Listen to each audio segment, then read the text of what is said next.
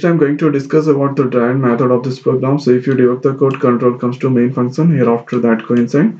So at here I've taken integer variable n, I, j, and here after that control comes to this point. So enter the numbers or this or display into the output screen. So whatever I'm going to enter, that received by n. So I'm going to enter n 5. So hereafter control comes to for loop. For start from I start from 1. Check the condition 1 less than equal to 5. That's true. Again that coincides. J start from 1 again. Now check the condition 1 less than equal to 1. 1 equal to 1. That's true. Now control comes to this point. Print a I value. So that print I. Now hereafter j gonna increase by 1. So j become 2. Check the condition 2 less than equal to 1. That's not true.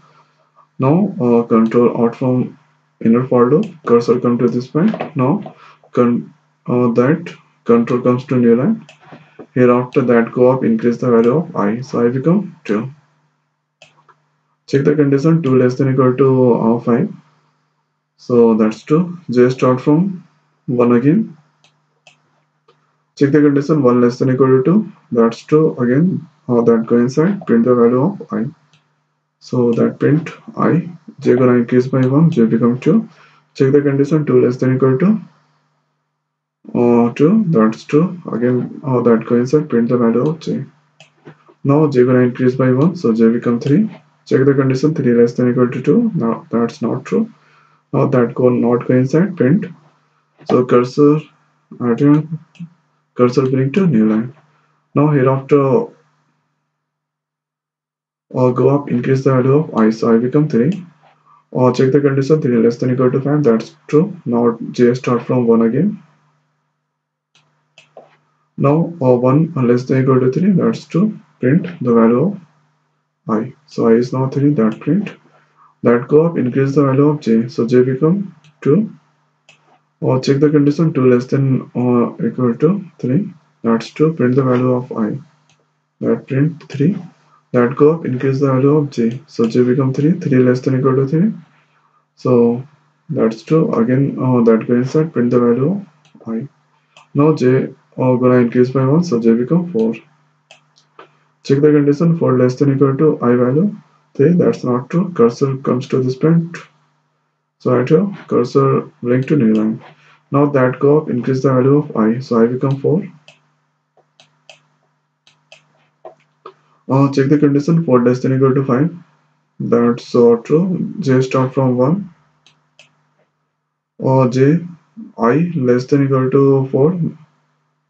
So 1 less than equal to 4. That's true. So print j value. Now that go up, increase the value of j. So j become 2. Check the condition 2 less than equal to 4. Print I value. So j 3 now. So 3 less than equal to 4. That's true. Print I value. So again j gonna increase by 1. So j 4. Or check the condition 4 less than equal to 4. That's true. Print I value. Now j gonna increase by 1. So j become 5. Check the condition 5 less than equal to 4. That's not true. So control comes to this point. Cursor bring to new line. Now that go up, increase the value of I. So I become 4 to 5. Now j start from 1 again. Check the condition 1 less than equal to 5. That's true. So print the value of I. J is gonna increase by 1. So check the condition 2 less than equal to 5. That's true. Print the value of I. J gonna increase by 1. So j 3. Or 3 less than equal to 5. That's true. Print the value of I. J gonna increase by 1. So j 4. Or 4 less than equal to 5. That's true. Print the value of I. J gonna increase by 1. So j 4 to 5. Check the condition 5 less than equal to 5. That's true. Print the value of I. Now j gonna increase by 1. So j becomes 6. Check the condition 6 less than equal to 5. That's not true. So cursor bring to new line. Here after that increase the value of I. So I become 5 to 6. Check the condition 6 less than equal to 5. So condition false. So that out from for loop and main function. So if you enter 4, then it display 1, double 2, triple 3, triple 4. So if you enter 6 number, so it's displays 6 times.